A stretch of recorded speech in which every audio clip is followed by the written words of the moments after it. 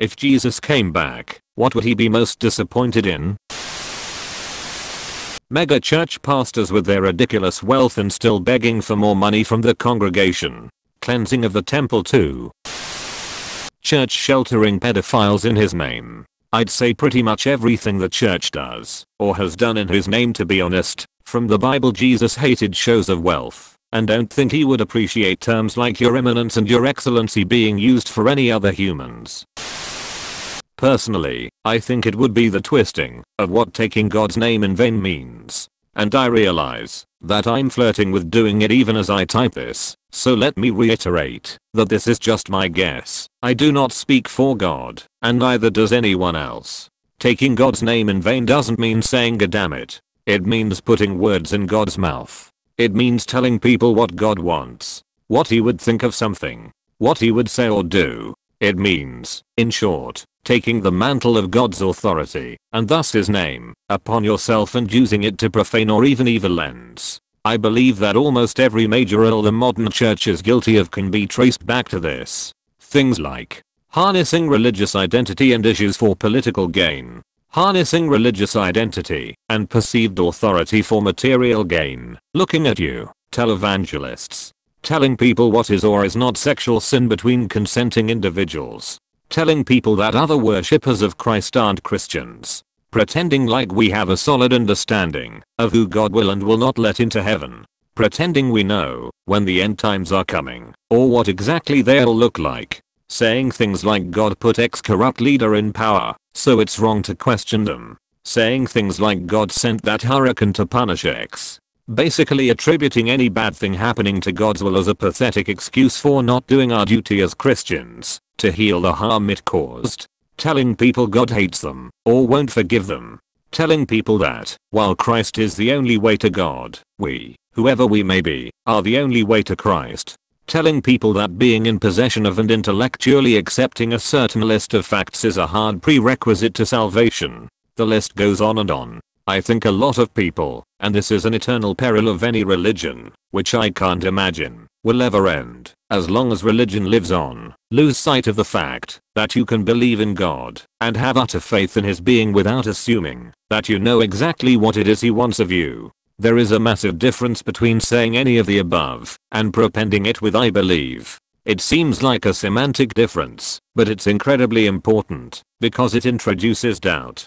Doubt not in God, but in ourselves, in our judgments and our faculties, which any honest individual will tell you are fallible and tend to lead us astray. There are things that are generally safe to do with abandon, per Christ's example, to love, in the sense of agape, to forgive, to heal, to provide, to encourage. These are things that are clearly beneficial, even if we are wrong about whether God told us to do them. The question that many of us have stopped asking is a crucial one. Would this still be the right thing to do, even if I'm wrong about my exegesis?